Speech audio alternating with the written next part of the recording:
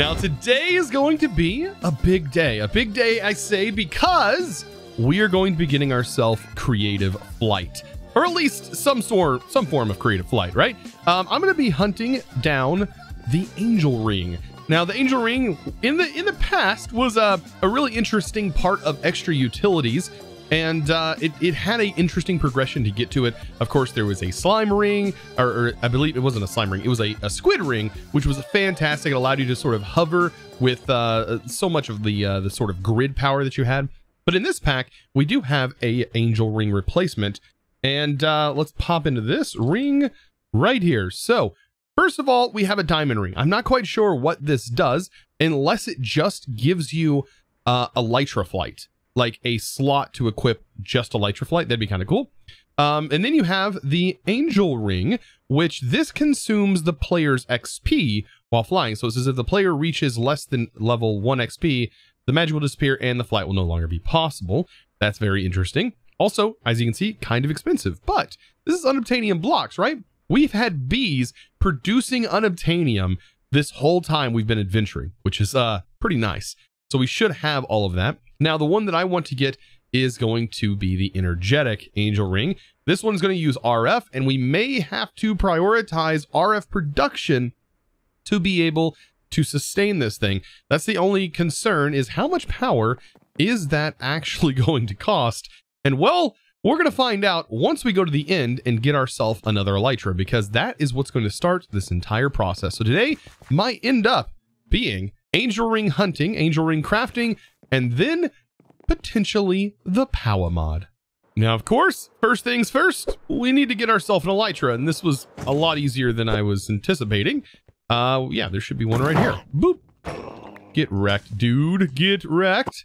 And there's our elytra, and we can actually make a duplicate of this, which is something I'm also going to do. Also, what was this? This is orbit launch, amplify, delay, knockback, and then more amplify.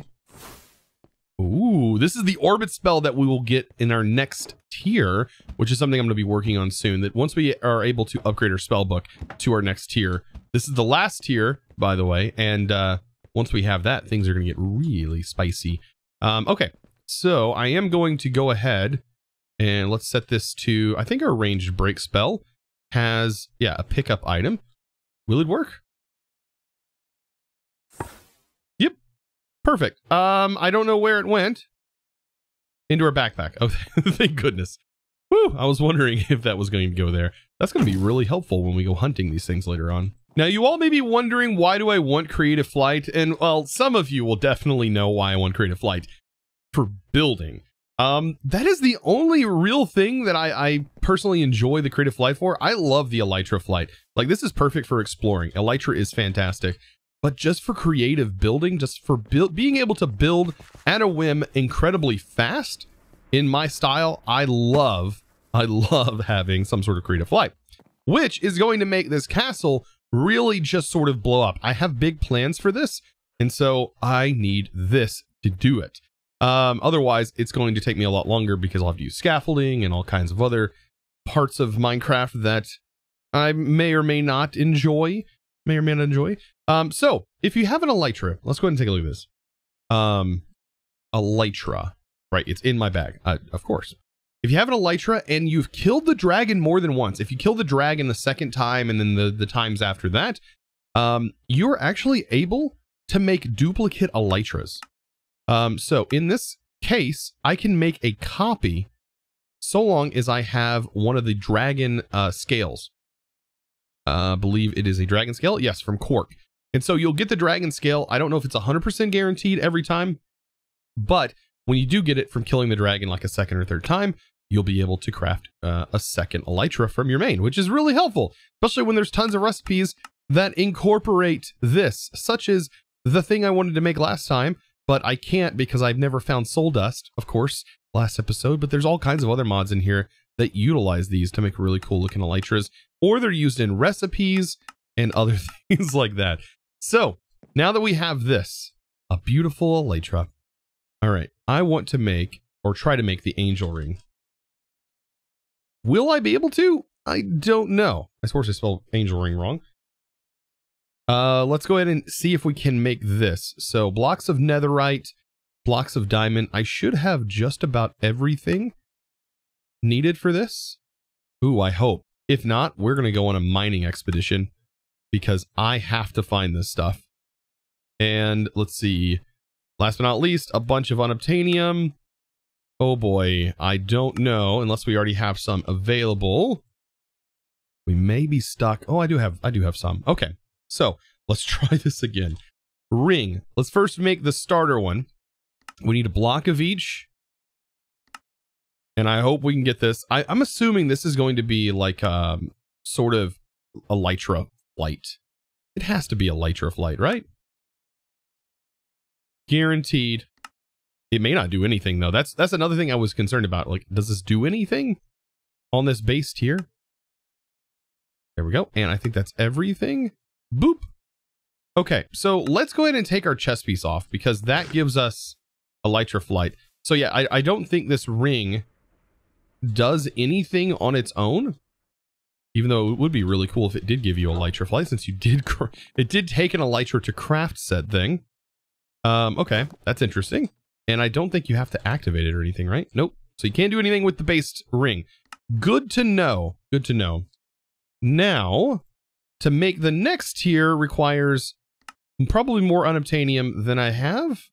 No, that's actually, I have enough. Now, this is probably going to be a problem. I'm going to need 2 aluminium furnaces. I know I have a bunch of aluminium, so I'm not too worried about that. I just have to go through the recipe. Oh, thankfully this recipe is not that bad. Oh no, I have to go through all of the recipes. Now, for the furnace crafting, it's probably almost better to just have all of the furnaces on autocraft. Yeah, it's going to be way easier to do it that way. And as you can see, that was several different inputs into this thing. Oh my goodness. Yep. That's a lot. I love how it says it's pointing to the Starlight Crusher trophy or Starlight Crusher trophy. I don't think that's going to cause any problems. I do like that it points to it though. Okay, so maybe I'll be able to craft it. I don't know. All the modium. I have 253.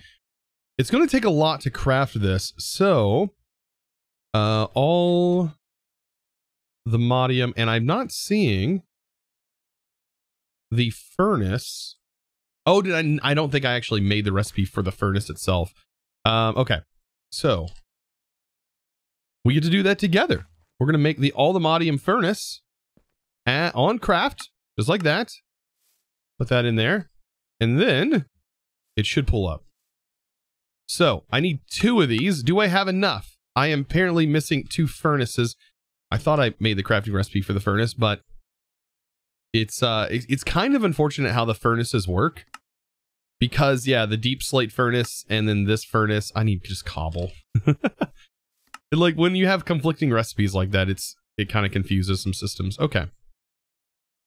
All the mod, let's make 2. It looked like we were fine.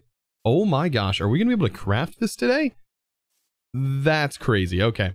So I am going to most likely get creative flight today. I am excited. Now, I need 2 nether stars. Well, we are going to need to kill the wither, and we can actually do that here in our base. Or actually, we don't even need to kill the wither. Now that I think about it, we have 5,000 of these overworld predictions. And we can actually make nether stars. We can craft nether stars, I believe. Yeah, with a loot fabricator we can get them, but I'm almost positive that we can craft them in other ways, or do they remove that? Yes, it definitely looks like that recipe was changed in some form, which is kind of interesting, but we should be able to get this set up. And I'm thinking about using the underneath part down here. Eventually I'll be able to get down here to sort of finish this out. But for right now, let's go ahead and place down some wither-proof blocks. Yes, there are wither-proof blocks, and honestly, we've been using them this entire time, right? It's called tinted glass for mob grinding utils. Super easy to make. Been right under your nose the entire time. And all you have to do is just set up a little wither box. And killing the wither should be pretty darn easy. Now, to get the wither into the center of the room here, I kind of like to set up this. If you're going to be building a 3x3 room, I like to put the wither on its side, just to sort of guarantee that it's going to go in the direction I want it to, and not just fly out of this thing, which it could potentially do. So once you get it set in, if you just want to protect the ground, just go ahead and do that. Stand back a little bit, because you are going to take some damage. Of course, with our gear, we're going to be fine. The wither will explode. Oh, okay. Well, that was not intended. It should not be able to go up in my base and break my blocks. Okay, apparently it can. Don't do this in your base. Don't do this. Okay, that was not okay. Why must you do this? Okay, yeah, this is bad. This is bad. Oh my god. I don't even know what to do. Let's get him away from here. Maybe it'll follow me. Let's go this way, bub. Because right now, this is not good. This is bad. Very bad. Okay. Holy smokes. Why? I have no idea. It escaped out of the thing.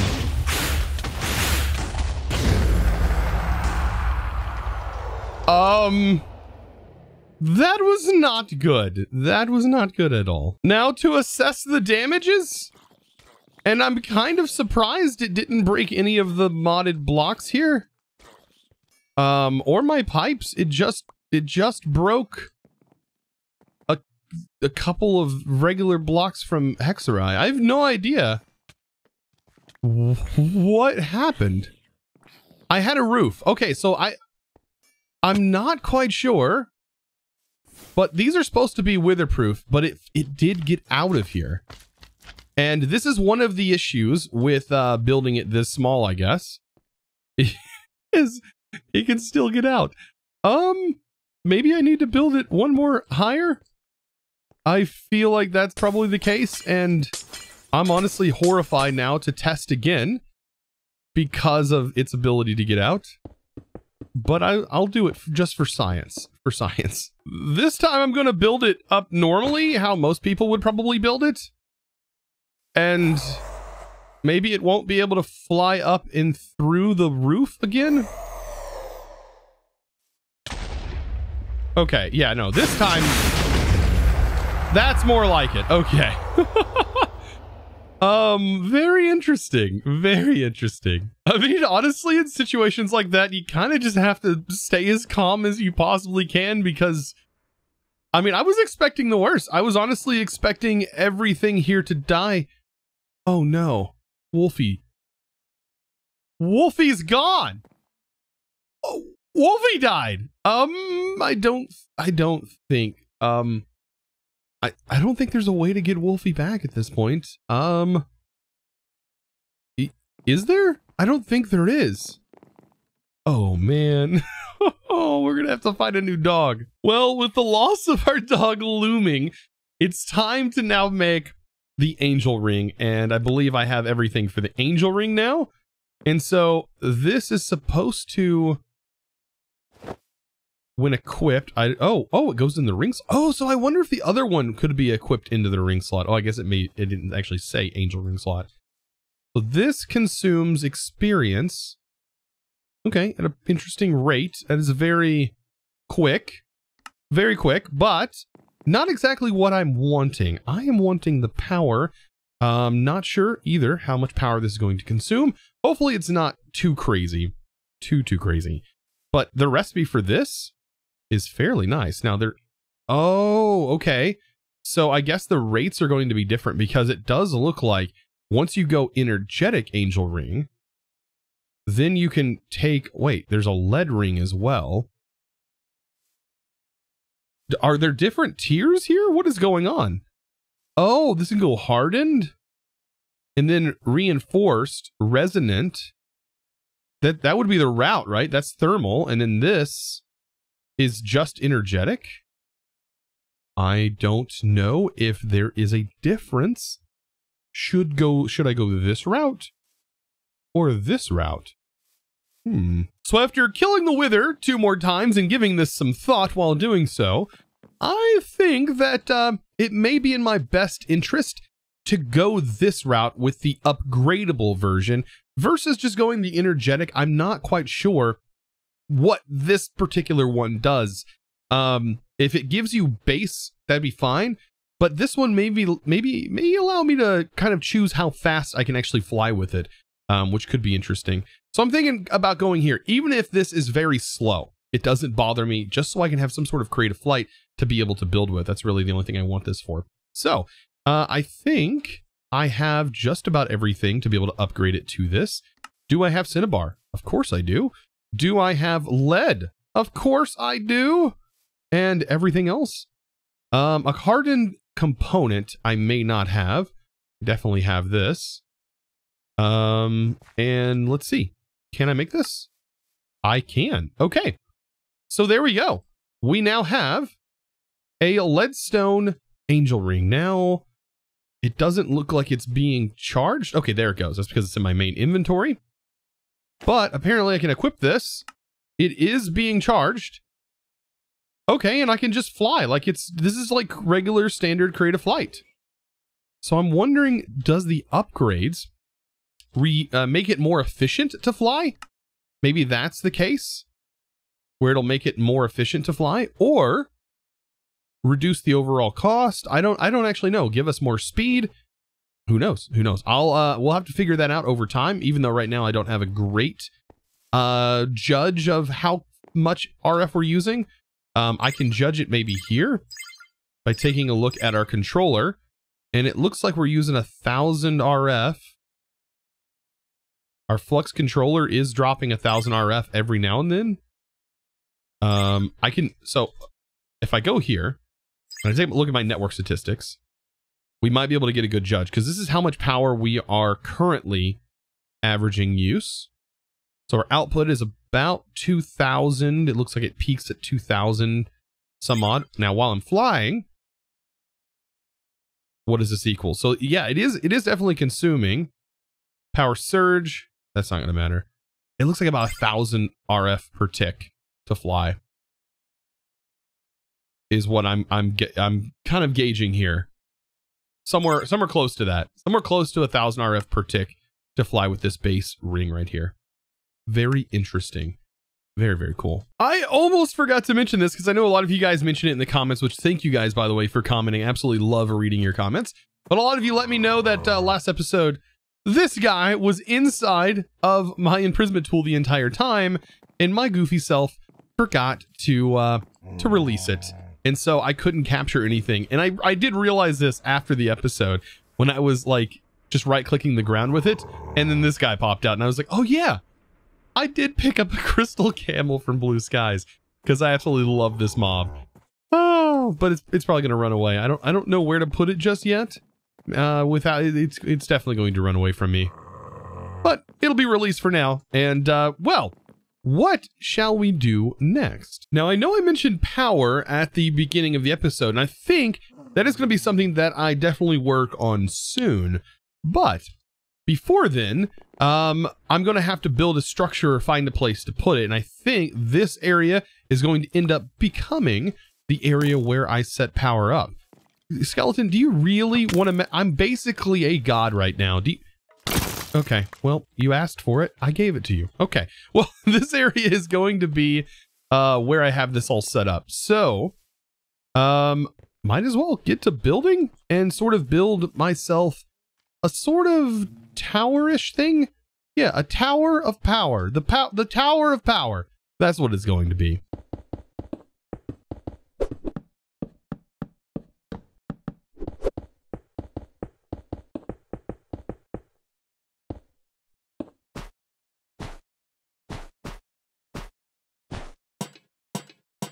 So at this point, I almost have this tower done. I've got a little bit more to go. And yes, this is going to be a pretty decent amount of space, at least to get the automation portion of this mod up and running. So yeah, I should be able to fit most of the automation inside of here. But the roof. Roofs are always so difficult, right? They're always kind of a pain to set up. And of course, you get the same thing setting on all sides. This roof, I did all by hand, and I can tell you, yes, it is kind of a pain. And there's probably mistakes, and that just happens. But we can avoid that by utilizing the building gadget. And this is the copy paste tool from building gadgets. And I should be able to set this to the copy mode. And then I click here and then click here, or shift click and shift click on the other side. There we go. And now this is technically copied. But I don't want this in the copy. So I remove that, and then I just go back to the paste mode and then go back to the copy, and then that should be recopied. Definitely. Okay, so this is copied here. And I want this to be placed over here, and I want to have this exact thing copied. Now, to do that, I'm going to have to rotate everything. So let's put this in paste mode, and unfortunately, we can't really see a whole lot going on. I do know that my anchor point is kind of in a weird spot. So as you can see right here, I don't know why this has done that. But as you can see, this is the direction that I've copied it in. So why would it be over here? I have no idea. But I can rotate this. And this little corner here should be where the paste happens. So I'm going to have to break this block. And if it does fail, we can always try again.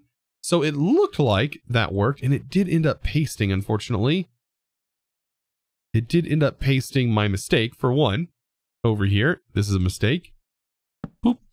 And it still copied the top. All right, well, at least it worked, though. And I should be able to repeat this all the way around. So if I go ahead and break this one, and then this one, and then I just rotate, let's hope that it makes it easy on the rotation. Okay, so it doesn't make this the easiest. As you can see, it's wanting to apply this all the way over here. So to change the direction, all we have to do is look at the block we're looking at, or want it to be placed in. And then we hold Shift, and then we can make our adjustments here. So I need to pull this all the way back here, and then confirm, and then now right click. And then it was able to be placed in. How simple is that? So yeah, if the building gadget and the paste gadget is daunting to you, keep in mind you can easily manipulate things. And yeah, and even if you build something really cool, you can copy this and share it with others. And I've gone over this before, but with the building gadgets, let me see. With the building gadgets, you take the template manager, and it may be a little confusing at first, but if you place paper inside the template manager along with your actual gadget, so let's go ahead and make one real quick, and paper, and you build something and you copy it and you want to save it for later in your world, or even copy it over into another world, which is really, really cool. You place down your template manager, you can name it. And for example, this one will be roof. Place your paper here, and then your copy paste gadget, and hit save. That's going to save the template, and this template is going to be called roof. And at any time you want to just load it, you just hit load, and that is going to load this template onto here. Now, this is where the cool part happens. If you have some paper, right? For example, this template right here, I can click copy. All that did was it copied all of the information off of this. I think you can do it here. So yeah, copy to clipboard. It has to be off of your gadget. And all I have to do, I believe, is hit paste, and bam, that's applied as well. So this is how you get code off of the internet for this. There's a Reddit. I believe Direwolf has a Reddit for this, and all kinds of stuff. And you can load all kinds of cool things. It's really fantastic once you get into it. But it really does help in situations like this, where I just wanted to build a roof. So I must say, roof is coming along nicely. Now, I chose this particular color roof because I did the opposite over here. And I was still thinking of potentially using the willow on this as well. And I might still do that. Just because I've used this material doesn't mean I can't use the exchanging gadget to exchange it out for the willow logs. And I'm probably going to do that. Similarly, to keep the theme of having hexarai blocks in our build. Yep, I definitely think exchanging this is a good idea. It's going to look so much better once it's exchanged. Yeah.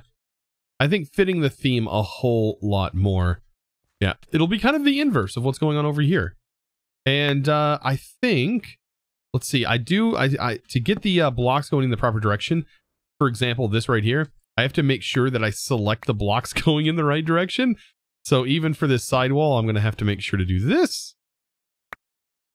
And there we go. This is what this is going to look like. It's a little bit better. And I'm also going to finish up the inside here, making sure the interior looks the same and the floor is going to be changed as well. So I think at this point, it looks pretty darn good. Let's take a look at it. So from up here, I got everything sort of exchanged, added a little bit of details. There's still things I'm missing, like the glass, which I still haven't put in, honestly, everywhere. But yeah, down here, there's an entrance to get down here, but I haven't really put an entrance there. I'm thinking of putting like a false stairwell up here just where it looks like there's a stairwell going up, even though I'm not really going to be using this to get up here. The way I'm going to get up there is by using this. So I can just right click to get up here into our power area where, believe it or not, this should be enough space to automate power. You don't need a whole lot of space to do it. Now, with all of this done today, I think we're going to be ready to get into power next episode. So next episode, be prepared. Power is coming. And the reason why we need to get into power is because it is probably going to be one of the better ways of generating a significant amount of power in this pack. Aside from bigger reactors, which bigger reactors I've done so much in the past, absolutely love the mod, but bigger reactors we might touch on later on. I still think power is one of the best and easiest ways to generate power in this pack. And well, guys, with all of that being said, I want to give a huge shout out to the supporter of today's video. And I'm now going to start putting it on the builds, I guess. So, a huge thanks going out to Kenny. Thank you so much for your amazing support, by the way, over on the Discord, supporting me in one of the best ways possible, and that is through the Discord with premium subscriptions over there. Now, you don't need to be a premium subscriber to be a part of the Discord, as we do have a fantastic Discord. It just grants you some really awesome perks, like subservers and all kinds of cool things. So be sure to check that out. And of course, guys, if you're interested, it's at discord.gg/ChosenArchitect is where you can join. And of course, guys, I'd love to see you there. Also, while you're checking that out, be sure to look at my Twitch. It is twitch.tv/ChosenArchitect, where I do live stream 4 days a week. So I would love to see you over there. So if you're watching here and you have that time, be sure to check that out. I do have a second channel also called Chosen Live, where if you do miss the live streams and you want to catch up on all of the past broadcasts, they are all archived over there. So I'd love for you to subscribe to that channel if you would. And of course, guys, subscribe to this one. Thank you so much for watching. Comment down below if you enjoyed something or you just want to roast me nice down in the comments. I'd appreciate it either way. Thank you so much. And as always, thanks for watching.